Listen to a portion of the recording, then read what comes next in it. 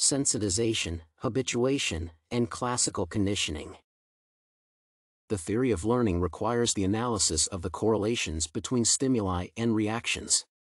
The understanding of these connections helps to identify their role in human life. Sensitization, habituation, and classical conditioning are the learning processes that help to explain human behavior. Sensitization is the learning process associated with the intensified reaction to the stimulus. Habituation is the process of learning that is connected with the reduction in response to some stimuli. The illustration of the first process can be the reaction to bullying in school. Mainly, I know the student that experiences intimidation and mockery and begins to react to the other student's attempts to communicate as a threat even when the other schoolmates intend no harm.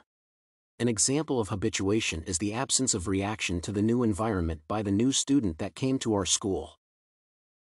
Classical conditioning is the learning process that concerns the formation of association when the stimuli become combined and produce a specific response. The principles of this process help to explain different types of conduct of people. According to Crutzen and Peters, classical conditioning is one of the aspects that allows people to adapt to life in different conditions.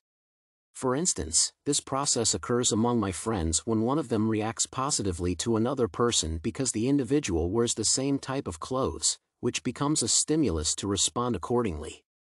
In addition, classical conditioning can be observed when my friend associates a specific district with a negative experience he had in the past, expecting some misfortune.